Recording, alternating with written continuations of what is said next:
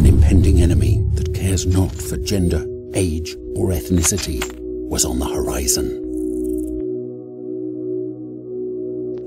Invisible to the naked eye and extremely infectious.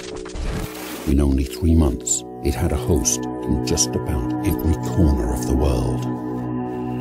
And we knew it was coming. The alarm bell rang loud and clear, but no one listened. Nature's patience for humanity's constant transgressions is indeed formidable, but not eternal. The shortage of protective equipment and the unpredictable surge in patients brought not only a physical toll, but an emotional one as well.